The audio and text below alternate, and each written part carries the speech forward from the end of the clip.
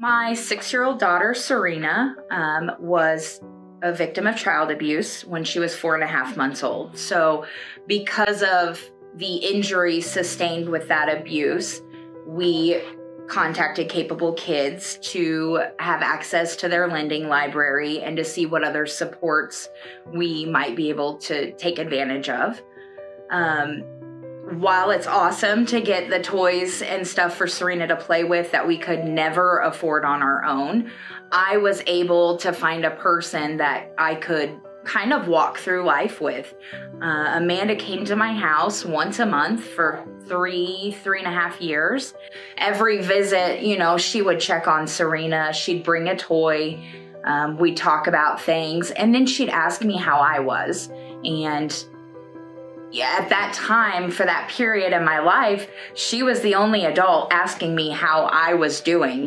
My adult interaction was doctors and therapists for my daughter, or teachers and stuff, and they could care less. So to feel heard and seen is immeasurable. But what Capable Kids does is they give you all the tools that you need, whether that's tools to help you with your child's development, whether your house is in disrepair and you need to find the resources to fix it.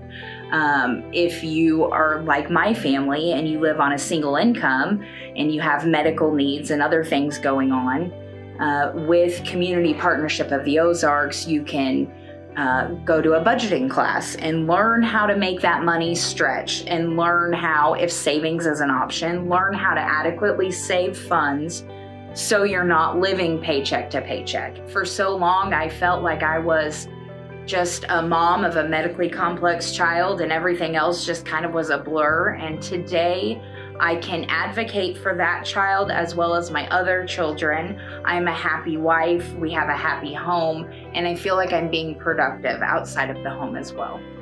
Because of different resources and education I've received along the way, I'm now able to kind of give back. So once a month, I get to do a panel with other families across the state, and we talk about important things like early childhood education, childcare, that kind of stuff.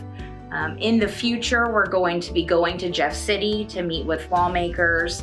We are going to put together smaller groups in our communities to kind of share what information we've gathered and discuss what type of changes that we want to see in the future. So the Partnership of the Ozarks has allowed me to grab different tools from all their different services and piece those together to build a sense of hope for tomorrow. I'm able to wake up every day excited about what's going to happen or what I get to plan the next week or month.